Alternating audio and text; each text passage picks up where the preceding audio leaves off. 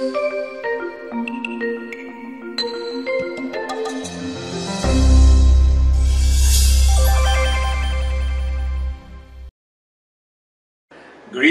mga kapatid galing sa Maynila para sa lahat ng ating mga kapatiran sa buong daigdig. Kumusta po kayo dyan mga kapatid sa gitnang silangan?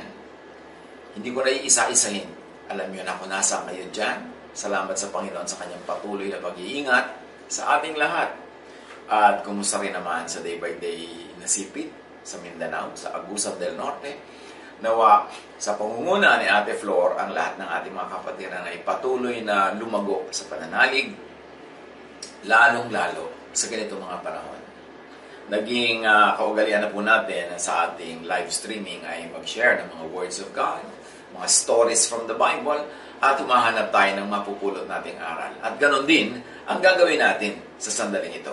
Ang ating munting pag-aaral ay kapulutan natin ng maraming mga leksyon. Meron pong kanta ang mga bata sa Sunday School at pati mga may katandaan nila ng konti. Kami man kinakanta namin nung araw sa Riyadh. Ito't napakahilig kahit may mga edad na ay with feelings kantahin. Yung with Christ in my vessel, I can smile at the storm.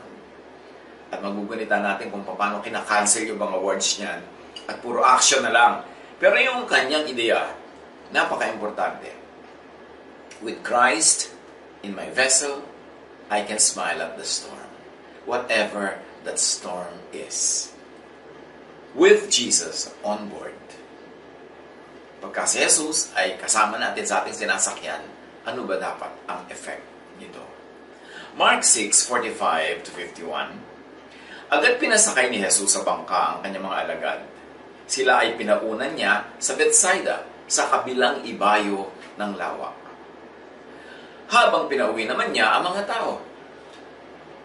Matapos magpaalam, umakyat siya sa bundok upang manalangin. Pagsapit ng gabi, nasa laot ng bangka habang si Jesus ay nag-iisa sa pampang. Nakita niyang nahihirapan sa pagsagwa ng kanyang mga alaga dahil pasalungat sila sa ihip ng hangin. Nang madaling araw na, sumunod sa kanila si Jesus na naglalakad sa ibabaw ng tubig. Nang malalampasan na niya ang mga alagad, nakita ng mga ito na siya ay lumalakad sa ibabaw ng tubig. Akala nila siya isang multo, kaya sila ay nagsisigaw. Takot na takot silang lahat. Ngunit agad na sinabi ni Jesus sa kanila, "Huwag kayong matakot. Ako ito. Lakasan ninyo ang inyong loob." Sumakay siya sa bangka at pumayapa ang hangin. Sila'y lubhang namangha. Yan ang isa sa mga napakagagandang mga kwento na paborito nating balik-balikan dahil napakaraming magagandang aral. Isa-isahin natin, Mark 6:45-46. Immediately, Jesus made his disciples get into the boat and go on ahead of him to Bethsaida while he dismissed the crowd. After leaving them, he went up on a mountainside to pray. Ganyan po mag-pray si Lord. Ang itinuro niyang panalangin, sabi niya, pumasok ka sa kwarto ko, manalangin ka sa kwarto mo, manalangin ka mag-isa, magsarilinan kayo ng Ama sa Langit. At siya man, ang mga prayer niya, mostly, lagi siyang napag-iisa. Liba na lang yung panalangin niya nung binuhay si Lazarus dahil talagang may taong nakapaligid, hindi na niya pinaalis para mapag-isa pa siya. Pero nakita natin, pinasakay ng Panginoon ang kanyang mga alagad sa kanilang bangka at pinauna na niya na tumawid ng lawa. May mga ibang tao pa na naiwan na kasama niya, pinauwi na rin niya, at pagkatapos siya ay umakyat sa gilid ng bundok at nanalangin. So yun ang eksena ng kwento natin. The disciples were on a boat and Jesus prays alone. Mark 6:47-48. Later that night, the boat was in the middle of the lake and he was alone on land. Humaba na ang oras, tumagal na ang paglalakbay nitong mga alagad, nasa gitna na sila ng lawa, at si Jesus ay nag-iisa pa rin doon sa pampang na iniwan ng mga disciples doon. He saw the disciples straining at the oars because the wind was against them. On land, Jesus supernaturally sees the disciples work hard to steer the boat. Hindi naman siguro nakikita niya physically dahil malayo na, kanina kayo na pa naglalakbay. Pero malayo at malapit, physical man o spiritual ang kanyang pagkakakita doon, nakikita niya. Na hirap ang mga disciples sa kanilang pagsagwan. Mark 6:48-50. Shortly before dawn, he went out to them, walking on the lake. He was about to pass by them, but when they saw him walking on the lake, they thought he was a ghost. They cried out because they all saw him and were terrified. It was a very terrifying boat ride kasi may bagyo. Kasi ang hangin kontra sa kanila. Or wala mang bagyo, napakalakas ng hangin. At kontra-kontra, hindi sila makausad sa gusto nilang puntahan na direksyon. And when it was darkest, just before dawn, Jesus walks on water. It must have been a terrifying vision dahil nakita nila bigla si Jesus na hindi nila nakilala agad, naglalakad sa tubig. Sino ba naman ang hindi mapapasigaw na pagkamala nilang multo? Mark 6:50. Immediately he spoke to them and said, "Take courage, it is I, don't be afraid." Lakasan ng loob, ako ito, huwag matakot. Mark 6:51. Then he climbed into the boat with them, and the wind died down. They were completely amazed. Takot na takot ito mga lalaking ito na pagod na kasasagwan. Nakakita pa ng naglalakad sa tubig. Pagkatapos sinabi ni Jesus, huwag kayong nervyusin, huwag kayong matakot, ako ito. At pagsakay niya dun sa bangka, tumahimik ang alon, tumahimik ang paligid. Jesus boards the boat, and the wind goes quiet. Nawa, yan ang maging epekto sa buhay natin ng presensya ni Jesus. Hirap na hirap tayo kasasagwan, hirap na hirap tayo ngayon sa mga panahon na ito para marating yung gusto nating marating. Pagkatapos, meron pa mga nakakatakot tayong makikita dahil hindi natin naiintindihan agad. Pero nung si Jesus ay umakyat at naglipat ng paa niya from the water to the boat, tumahimik ang panahon, umaliwalas ang tubig, at nawala ang nakakatakot na element sa kanilang paligid. Sa buhay natin ngayon, marami sa atin parang nasa ganyang troubled boat. Ang hirap sumagwan, maraming challenges, maraming difficulties. Let the Lord Jesus get on board. At maraming papayapa, maraming tatahimik sa loob ng ating puso at sa ating kapaligiran. We are on this boat while Jesus prays for us. Di ba nagsisikap yung mga disciples na sumagwan, pero si Jesus nagdadasal? Right now, I believe that is happening also. Because Jesus is the same yesterday, today, and tomorrow. Habang marami sa atin nahihirapang sumagwan, natatakot sa panahon, sa paligid, si Jesus nananalangin para sa atin. Hebrews 7:25, He is able to save completely those who come to God through Him, because He always lives to intercede for them. Laging namamagitan si Jesus between us and God. Kaya hindi tayo dapat na magpadala sa takot. Kahit parang nag-iisa tayo, parang nalilimutan tayo, naiwan na siya dun sa bundok, dasal siya ng dasal, pero tayo palang pinagdarasal. At hindi lingid sa Kanya ang hirap na dinanas ng mga disciples, kaya siguradong hindi rin lingid kay Jesus sa challenges na hinaharap nating lahat ngayon. Jesus sees us. Jesus sees how we are striving to cope with this storm. Alam niya, we are all on a very challenging boat ride against the wind. But just before dawn, kung saan pinakamadilim, when it is darkest, Jesus walks on water, does the miraculous to be on board. This could look or seem terrifying, but relax. Jesus is on top of the situation. Kahit kailan, hindi nasapawan ng iba ang kanyang pangalan. He is given a name that is above every name, that in the name of Jesus every knee will bow in heaven, on earth, and under the earth. He is Lord of Lords and King of Kings. Ni isang saglit, hindi napalitan yun. Hindi siya natakpan, nasapawan, nakubabawan, natalo ng anuman. Siya ang King of Kings, Lord of Lords, and is Emmanuel, God in us.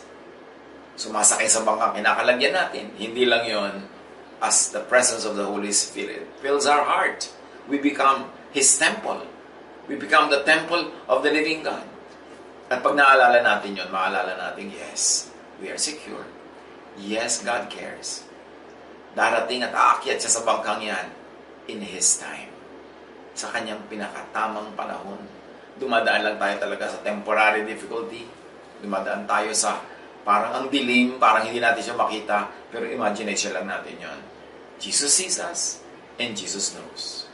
And Jesus says, take courage. It is I. Don't be afraid. Then Jesus boards the boat, and the wind goes quiet.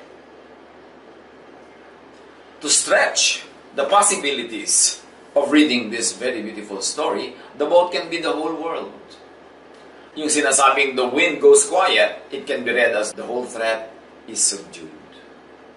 Or at the very least, at the very immediate moment, each of us, personally with God, can have this quiet corner in our heart so that we can enjoy peace.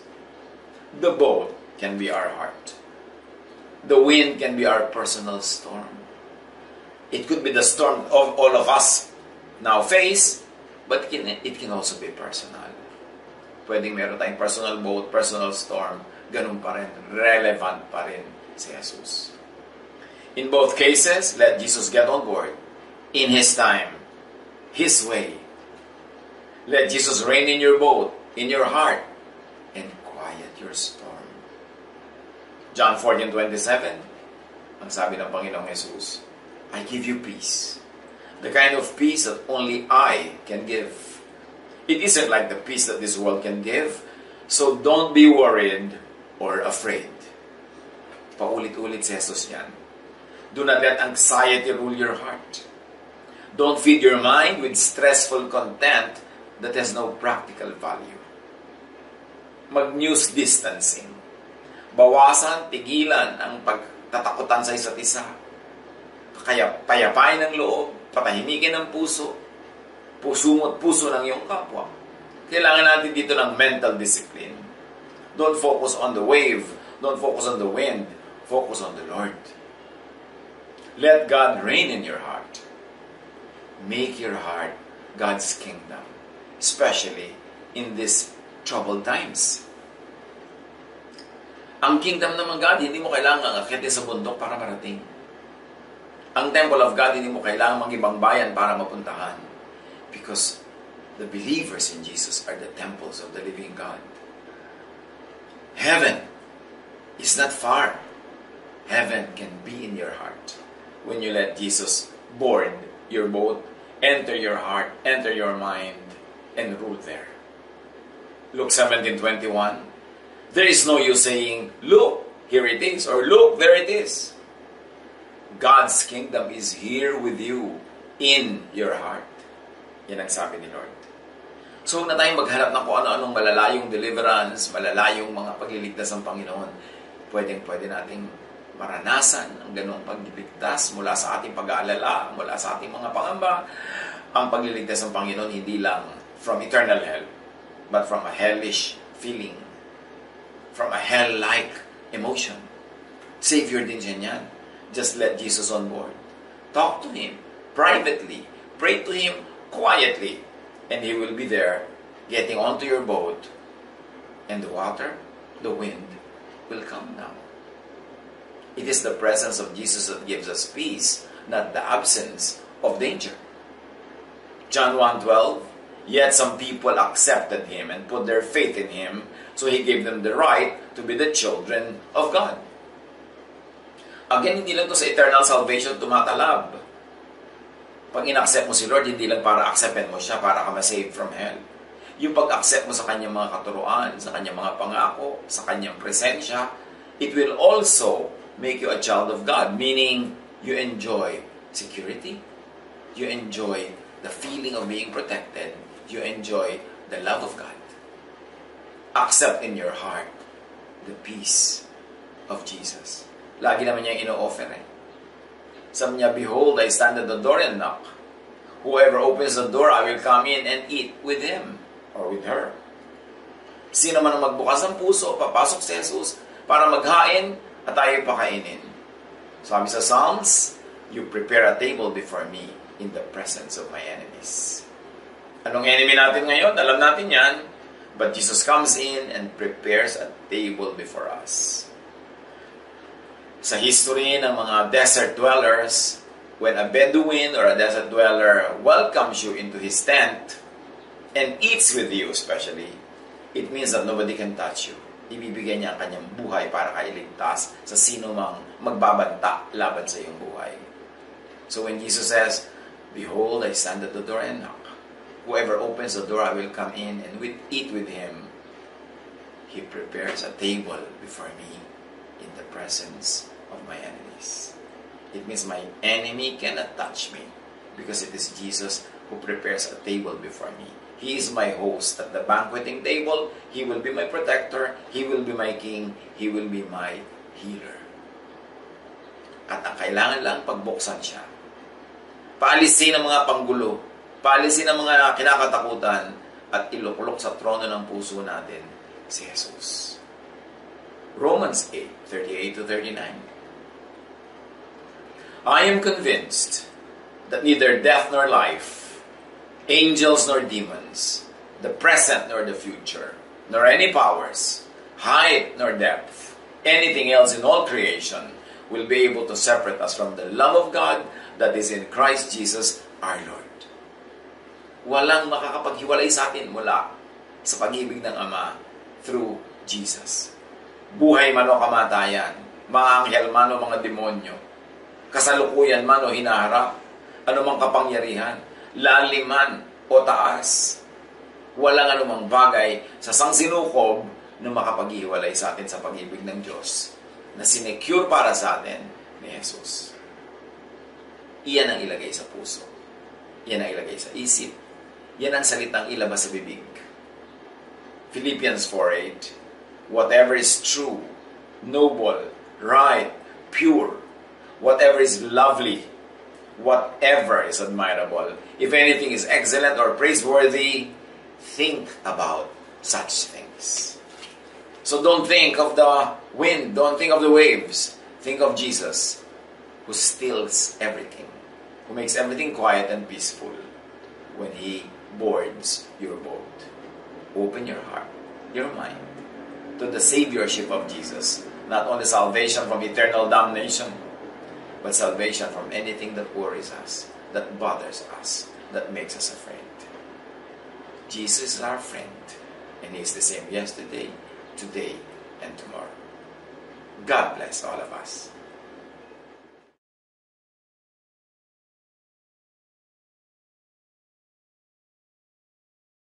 Love to you, mga pamangkin. Dito tayo mag-aral ng salita ng Diyos. Dito tayo mag-aral ng mga practical na bagay, magdalanginan para sa isa't isa, makinig ng mga mensahe, at dito tayo magsasama-sama spiritually sa ating official Ed Lapiz YouTube channel na ang address ay Sabi ni Kuya Ed. Remember, dito tayo Sabi ni Kuya Ed, ang ating official YouTube channel. Do not forget to subscribe. Click the subscribe button and ring the bell for notification. Like, comment, and share our official YouTube channel. Visit Ed Lapiz website for daily devotion, audio podcast, latest video message, send your prayer request, subscribe to mailing list and more. Visit edlapiz.com.ph.